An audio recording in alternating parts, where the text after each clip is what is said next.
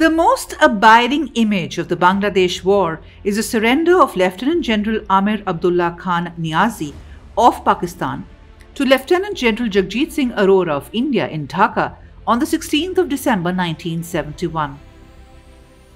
As Niazi handed over his revolver to Arora, the large crowd gathered in the racecourse garden outside burst into rapturous celebrations. Niazi had led the surrender of 93,000 Pakistani soldiers, the largest since the Second World War, and this had brought the Third India-Pakistan War to an end. Pakistan was divided and Bangladesh, a new nation, was born.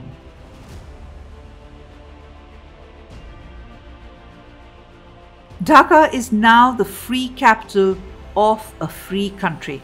Prime Minister Indira Gandhi announced in Parliament to loud cheers. Later that day, Indira declared a unilateral ceasefire on the Western Front. The next day, Yahya Khan, the President of Pakistan, accepted the ceasefire. The war was short, swift and decisive. It began on the 3rd of December 1971 with Pakistan launching airstrikes on 11 Indian air stations along the Western Front. In retaliation, Indira declared war on Pakistan and ordered the army to march into East Pakistan for the liberation of Bangladesh. The struggle for the independence of Bangladesh had actually begun in March 1971. In the elections to Pakistan's National Assembly held on the 6th of December 1970, the Awami League, the party led by Sheikh Mujibur Rahman, won an overall majority. But Pakistani President Yahya Khan rejected his claim to become Prime Minister. East Pakistan was separated from the West, with India in between, and although almost equal in size and population, the eastern wing wasn't liked by the elite of West Pakistan. The Awami League launched protests against Yahya Khan's arbitrary and undemocratic decision, but the Pakistani army, dominated by the West, responded by beginning a brutal crackdown to quell these protests. Hundreds of thousands died in the 9-month-long reign of terror that followed, and thousands of women were raped. Mujibur Rahman was arrested and sent to jail in West Pakistan. The angry Bengali-speaking members of the Pakistani armed forces and police mutinied to fight the government. Camps of Mukti Bahini, or the Liberation Army of Bangladesh, were set up along the Indian border, consisting of former members of the Pakistani armed forces and civilians.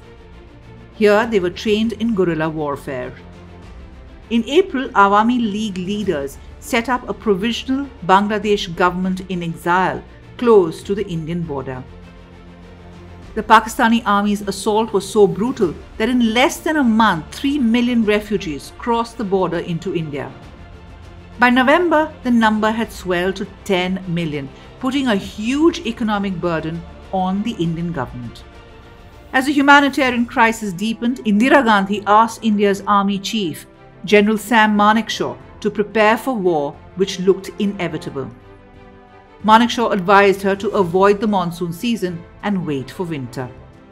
With war clouds looming, Indira visited European capitals, Moscow and Washington to apprise world leaders of the atrocities being committed by the Pakistani army and the risk this posed to India's security.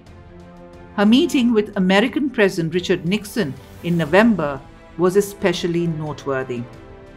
Nixon warned Indira that the consequences of military action would be dangerous for India. Unfazed by the threat, Indira told Nixon India would be forced to retaliate if Pakistan continued its provocations across the border.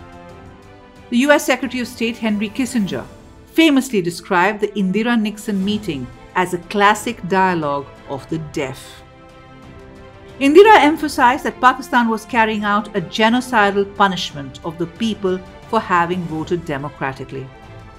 With America's tilt towards Pakistan and a US-China thaw beginning earlier in July 1971, India and the Soviet Union signed a treaty of peace, friendship and cooperation in August. The treaty stipulated that the two countries would take appropriate measures in case either country faced a threat to security. Having wrapped up the Security Pact as a hedge against the US and China's intervention, Indira was now ready for war. Pakistan triggered the war in the hope that the US and China would press for an early ceasefire to delay the liberation of Bangladesh. India was determined to finish the war before the US or China could intervene. On the 6th of December, India recognized the Provisional Government of Bangladesh. Indian forces, assisted by the Mukti Bahini, ran through East Pakistan, and in a flat 13 days, Dhaka fell. After the war, Mujibur Rahman was released from Pakistan's jail. He travelled to Dhaka on the 10th of January 1972 as a leader of the free and sovereign country of Bangladesh. Pakistan had been created on the basis of religion during the partition of India in 1947. At that time, East Pakistan, formerly the eastern part of Bangladesh, was given to Pakistan. 25 years later, the religious identity failed to keep East and West Pakistan separated by over 2,200 kilometers together. Linguistic, cultural and democratic yearnings proved to be a more powerful glue to the creation of Bangladesh than any religious affinity.